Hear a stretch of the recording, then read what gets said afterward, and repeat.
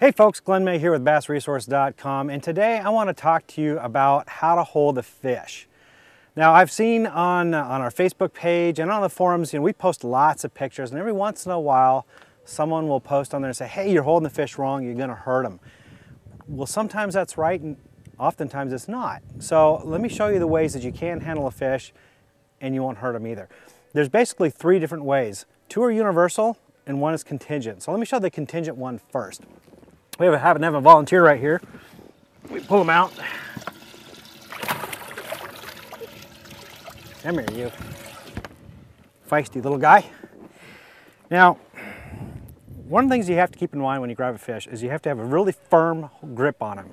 You don't have to have a death grip, but a really firm grip so he doesn't wiggle out of your hands. Now, the contingent way to hold him, so you can see I got him at a bit of an angle. I'm putting a lot of weight on the jaw right there. That's okay for a fish this small. That's perfectly fine because he doesn't have a whole lot of weight, so there's not a ton of pressure on his jaw. Now, if he was 3 pounds, 4 pounds, or more than that, then no, you don't want to hold him that way because it's too much pressure on the jaw and you can actually damage it. But a fish this size, this is perfectly acceptable. And I think this is where there's a lot of misconceptions come in about holding fish. The smaller ones, it's okay to do this, but not the bigger ones.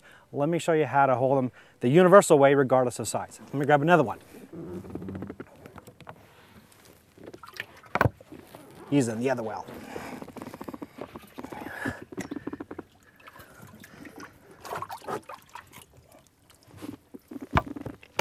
So when you're grabbing a bigger fish, like I said, you cannot hold them that way. There's really two ways to hold them. One is straight up and down, and this is okay for a fish this big. You're not putting pressure and stress on the jaw, it's hanging straight down. Think of it like when you hang from the monkey bars when you're a kid. Your grip is going to give out long before your shoulders or elbows do. This is okay for a fish this big. Another way to hold the fish is to support his weight, and then you can hold him sideways. Again, I'm just supporting his weight. I'm just putting, see my finger, I'm not grabbing him.